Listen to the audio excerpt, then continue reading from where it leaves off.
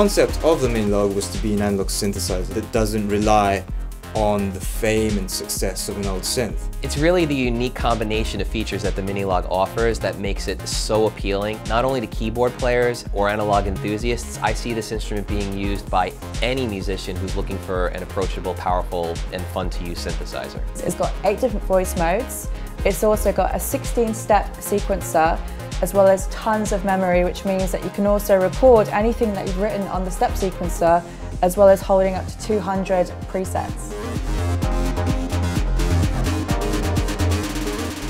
Analog synth inside the minilogue is a completely new one that I designed from scratch, and we had to do that to make sure that the minilogue sounds beautiful in its own right. What I love about the sound is it's got a lot of warmth and punch, and with the way that the board is laid out, obviously with all the knobs in front of you, it's very easy to use. You can create as fast as you think, and also the board's really sturdy, so I can use it in the studio or take it on the road with me.